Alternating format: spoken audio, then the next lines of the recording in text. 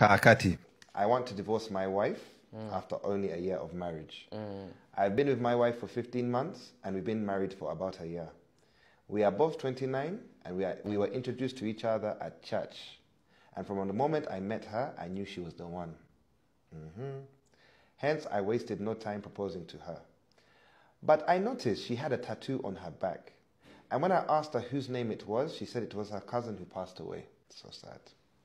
On our wedding day, my brother-in-law, who was drunk, asked me what I thought about her tattoo and how I had allowed her to keep it.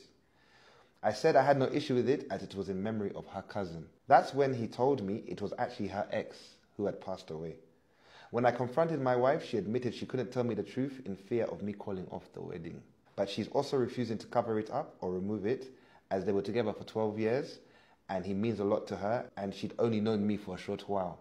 She is also saying she doesn't want to go through the pain of removing it. Am I wrong for wanting to end the marriage?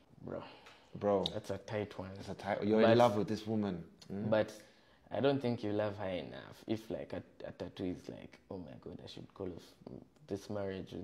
Because in all honesty, the guy is dead. Not to be.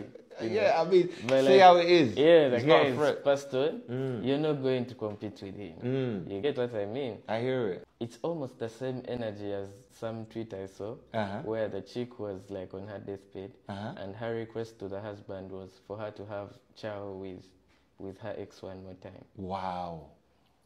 So it's painful for them. Very painful. And for this one,